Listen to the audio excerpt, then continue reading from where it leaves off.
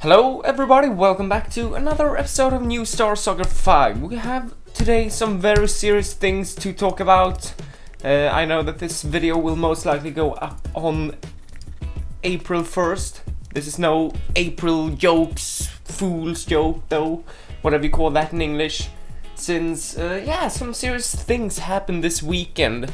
As you might know, unlike most other European leagues, I think it's basically like Sweden, Norway, Finland and maybe Iceland who plays, from the spring to the autumn instead of autumn-spring like the big leagues. Some serious things happens. We had, the premiere this weekend. Yeah, the first game of this season, the season of 2014. Yeah, we don't have to mix 2 years because we're not silly like the British or Italian or French or German. I don't know. No one's. I guess we are the silly ones who are not mixing years, basically playing the entire season in one single year. Whose idea was that? That's fucking silly. I think more European leagues should do like we do. And wouldn't it be nice to, instead of watching English football, on December 24th, you can watch English football in June or July 24th.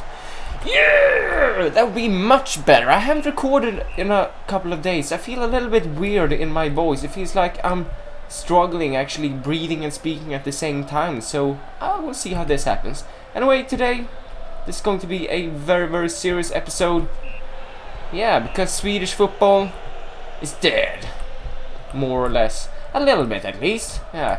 Can't call. I mean, it has most likely been dead for like 15 years. We haven't had a league in Champions League in like 13 or 14 seasons now. So I mean, it's been dead when it comes to the actual football for a long time, but when it comes to the fans, we are one of the better leagues in Europe, to be honest. We have a lot of great fans. Yeah, but unfortunately a lot of not so good fans as well. Because 2 days ago, on Saturday, I think it was March 30th, a person got killed, basically, yeah. And I mean, if you're from some country like Ukraine or Greece or Turkey, it's like, yeah, that shit happens every weekend, sort of. But in Sweden it was the first, murder in 12 years when it comes to a football fight. And this time it wasn't even a guy who wanted to fight. I mean, you have the hooligans who wants to fight.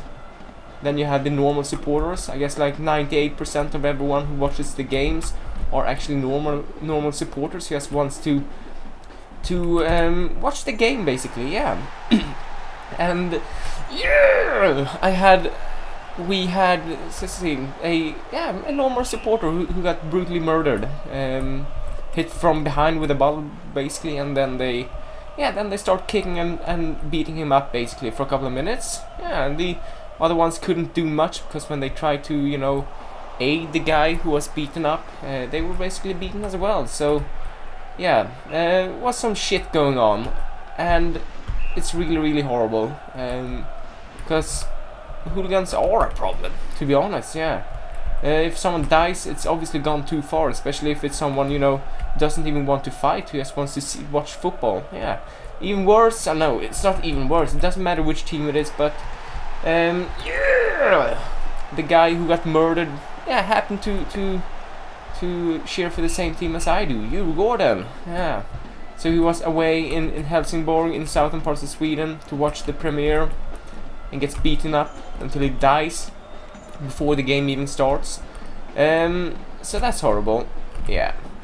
And yeah, they basically had to cancel the game and all that. They play for 40 minutes, and then a rumor started spreading among the Djurgården fans that he had died, that someone has basically murdered him.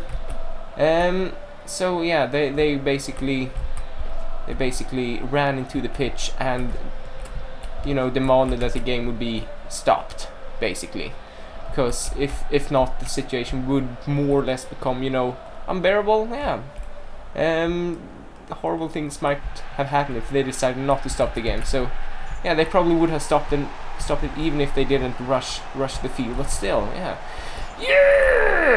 And I get the feeling that, you know, Swedish football is dead. That's the feeling I get, or got at least, this, you know, this last weekend.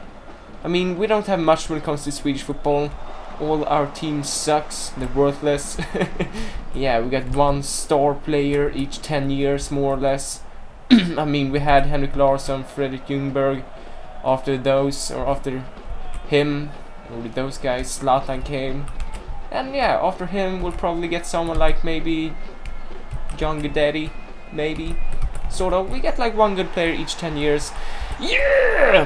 Hopefully within 10 years we'll have a team in Champions League again. Even if they lose all games, they would have been there. But we are too worthless. The only thing we had left was basically the fans. Yeah. And they're doing a lot, but you know, the ones who only wants to fight, they're a real problem. And that's horrible. Yeah. Obviously. Especially, I mean, as I said, the guy who got beaten up, turned out that he wasn't even a hooligan himself. He was a normal, you know, father of 4 children who wanted to watch football, who wanted to watch his favorite team. And then, for some reason, those guys, I mean, there's a lot of things that we still don't know. But basically, the police has arrested one person who basically went to the police office himself when the pictures started flowing on the internet. When basically the world, when media started reporting about his death and everything, it was a huge thing. And then he decided to, you know, surrender himself to the police. So we have at least one guy. But they said there was at least 3 who was beating him up. So we have 2 more to arrest, basically. Yeah.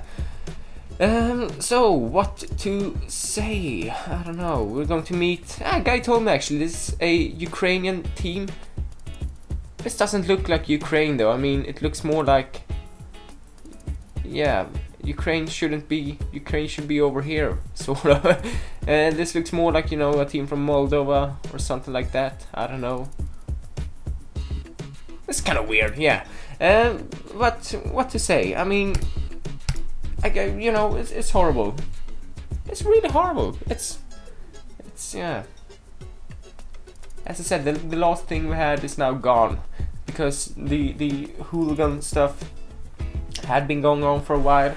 But usually, you know, they mostly fight with each other, and as long as they do that and not, you know, causing trouble on the arenas, then there's not too much you can do. But I mean, lately they've been causing some troubles on the arenas, so that's not a good thing, no.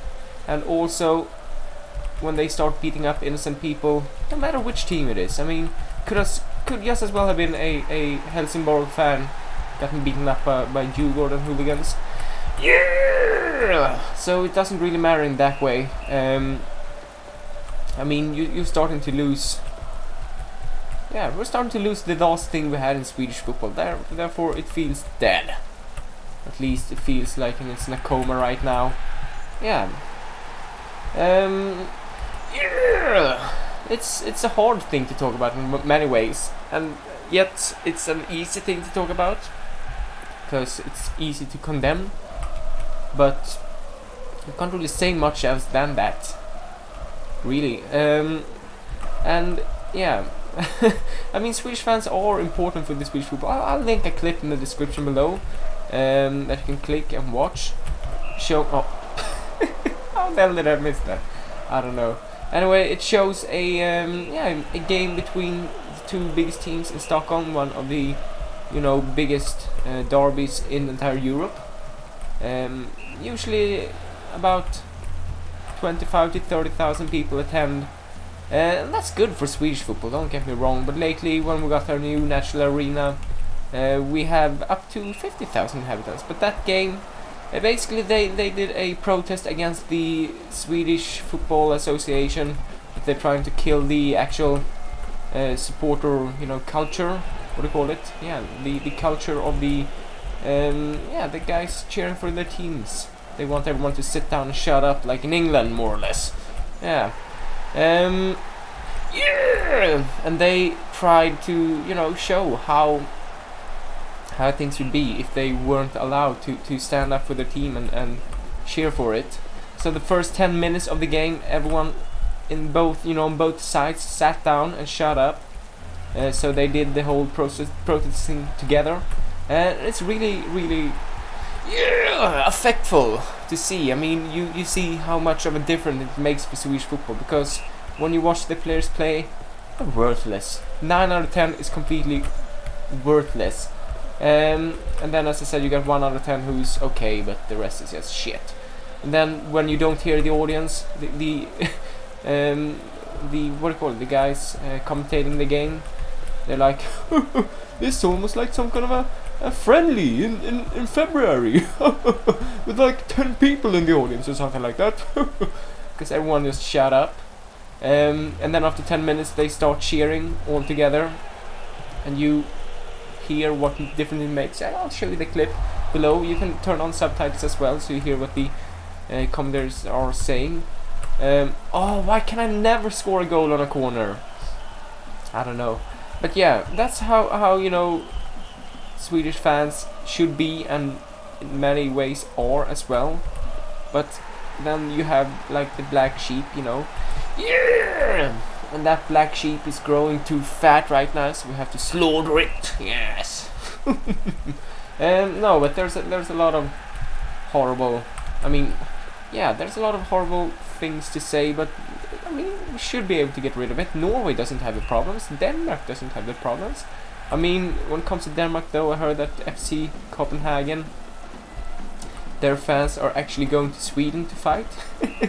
So they're allied with the Helsingborg that I talked about earlier, or they're basically they're extremists, the hooligan sections of both clubs. They're sort of allied. So the Copenhagen guys, they're coming to Sweden to fight instead. Well, I guess that's a way you can solve the problem. Send all hooligans to Finland or something. Yeah, and then they'll get a feeling for how it is. Yeah, let's send the Hakkapeliitta on then. Yes, if you know your history or your Swedish history, then you know what Hakkapeliitta is. If you don't, Google Hakkapeliitta. Yeah, you like it. It's Finnish for hack like hell, basically. Hack like if you have a sword and you just hack people, or shop. Basically, yeah, shop is better. Yeah, shop like hell, like chop everywhere. Yeah, but I mean, we have to get rid of the problem somehow, and the first way is basically to let people know about it, I guess, both in Sweden and abroad. I mean, in Sweden they already are writing about it, but yeah, it's so much more than that needs to be done, basically, without killing the whole supporter culture. Because you need the audiences, you need the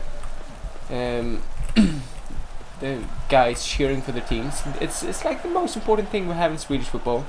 But we do not need the hooligans. And first step is to get rid of them inside of the arenas, and second step is, yeah, I mean, you can't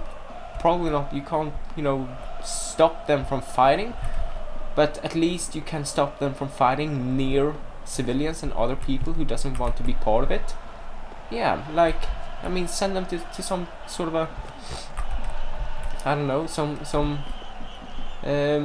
old factory that no one's using anymore. You can fight in there. No one gives a shit. The police will be half an hour late and be like, so someone was bleeding here half an hour ago. Yeah! And then they can beat each other up without caring about the consequences. But if they do it among people, especially when they start beating normal people up, I mean, it's not the first time that they've done things towards civilians either. That affects the police as well. I mean, the police gets aggressive by it and starts thinking that everyone, or no, I don't want to do a post-match interview, fuck you. Yeah. But yeah, it's horrible in many ways. Let's actually go horse racing. Yeah. So, I mean, yeah, show your support somehow. I don't know. Maybe you can't show your support in any way, but yeah, you should care. Especially if you're from a country who doesn't have as much supporter violence, then you should be really, really careful. As well, if you're from somewhere like, Turkey, Greece, countries in which I've heard that there are a lot of troubles, or you know, like Croatia or Serbia or something like that. Should be aware as well. You can have it better. Don't let the dark side win. Basically, that's what I'm trying to say. Yeah, just hit them in the nuts. No, but seriously, yeah, don't give up. You know, stay in there. Yeah, basically. It's horrible things, but you have to stand up for what you think is right, and that's what we need to do now, without killing the actual supporter culture. It's a hard thing to do, but yeah. Oh, looks like Spaghetti Spaghetti actually won't win this race. What the fuck? Come on! Oh shit, he's done with. He or she is old. It's time to become a breeding horse. Yes. No, but yeah, that's horrible things. We can talk about some other things. It's April 1st today. When you see this video, it should be. Do you know where April 1st come from? It's from an old celebration, you know, back in the days, old days, when they moved over from an old calendar to the Gregorian calendar or something like that. In the old calendar, they were celebrating New Year's Eve on the actual, what do you call it? On the yeah, on 1st of April. But then they decided no, it should be 1st of January instead. And then some people refused to actually, yeah, they refused to start celebrating in the 1st of January. So they continued celebrating it in the 1st of April instead. And then the rest of the people made fun out of them because they celebrated on the wrong day. So they called them fools and all that. And from that, the whole 1st of April, April's Fool's things has originated, I guess, or sprang out from. That's kind of fun, actually. I don't ask for this too often. Yes, let's get this watch sponsorship contract. Yes, hopefully it's no April Fools. Hooray! It wasn't great. Well, I know at least. Yeah. But what did I want to say? Yeah, I don't ask for this too often. I don't ask for comments and that because no one comments anyway. But today I'm actually going to do it. It's April 1st. Have you been fooled in any way so far? Has someone managed to trick you, or you know what have happened in your life today, April 1st? Make sure to tell me about it because I want to know. It's actually kind of a funny thing to share. I have not yet been tricked. It's because it's 9 AM in the morning. I had a cup of coffee. Yeah! I said goodbye to my brother who went home to his hometown, and I've been recording this episode. I haven't actually even read the newspaper, so I have not yet been fooled in any way. So make sure to tell me if you have been fooled in any way. I would like to know. Share your experiences. Yes, do it, or I'll kill you all. Kill you all. No, I guess not. April Fools. No, that wasn't too fun. I have not included any April Fools in this episode. Actually, I have not even thought about it because I had some serious things to talk about, and therefore it's kind of silly to include those things. I must say, indeed, it is. Yes. Oh, we're actually in the lead. Maybe I can April Fools this goalkeeper. It looks like it. What? Oh, he got the ball. God damn it! What the hell? What's wrong with the world today? No. Yeah, if you watch Flight of the Conchords, then you might recognize that line, especially no. Yeah. But yeah, make sure to tell me if you've been fooled anyway. Maybe now at least you know where the whole expression came from. Yeah, which is kind of fun. So yeah, I mean, it's all about history, dude. It's the same with you know, Christmas. Yeah, you had the Yule. Yeah, the kind of a North, you know, Viking celebration in which the Christmas dudes incorporated into their own celebration. Hooray! Yes. No, but yeah, if you have been tricked in a way, would be actually really fun to know. Or maybe you will all be like, no one fools me. Yes. If that happens, if no one fools you, awesome. Tell me about it. Tell them about, or maybe you can tell them about how you fool other people, because if you never get fooled, you can at least fool other people. Yes, you can always do that. I remember one of the worst things ever. One of the top, you know, Swedish hockey teams, they decided on April 1st to release like 13 or 14 players in their team. I mean, you know, to actually more or less break their contracts. They decided to do that on April 1st. So media started reporting about it, and everyone's like, that's a silly April 1st fool. Yes, you won't fool me with that one. But then it turned out that it was actually a real decision that they made. Yeah, on April 1st to just let's not sign new contracts. Let's you know, break all the contracts with like 14, 15 players or something like that on April 1st. That sounds like a good idea. Yes. And so it turned out that they actually did that in the end, which was kind of weird. But it happened, yeah. So that's kind of fun, I guess, and odd in a way. But yeah, what else is happening on April 1st? I don't know. I heard a very classical example from old British media, in which they were talking about spaghetti trees in Switzerland. People who didn't know where spaghetti came from. So they said that they had spaghetti farms in Switzerland, in which they, you know, went around and collected all the spaghettis and sent over to England. So yeah, people started calling to kind of what do you call it, plant stores and traveling companies and all that, and we're like, hey, where can I get one of those spaghetti trees? I would want that in my backyard. Silly people, basically, yes.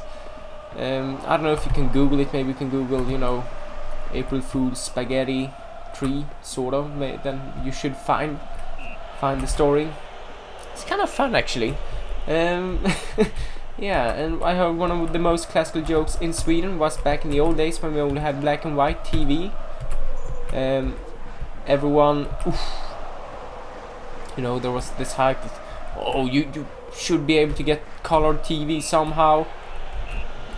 And then some sort of a, you know, I don't know if it was some sort of a scientist or a normal TV personality who said that, yeah, you can basically get color TV if you buy a nylon sock or something like that, you know, stockings, you know, the whole the thing that women wear on their legs, you know, leggings maybe call it.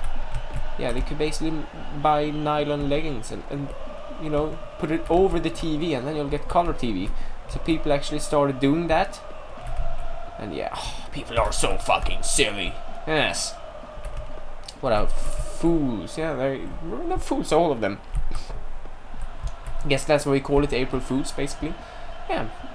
So yeah. I mean, if there's someone that you should fool on April 1st, it's the old people, because they don't think about that stuff. It's just another day. Yes.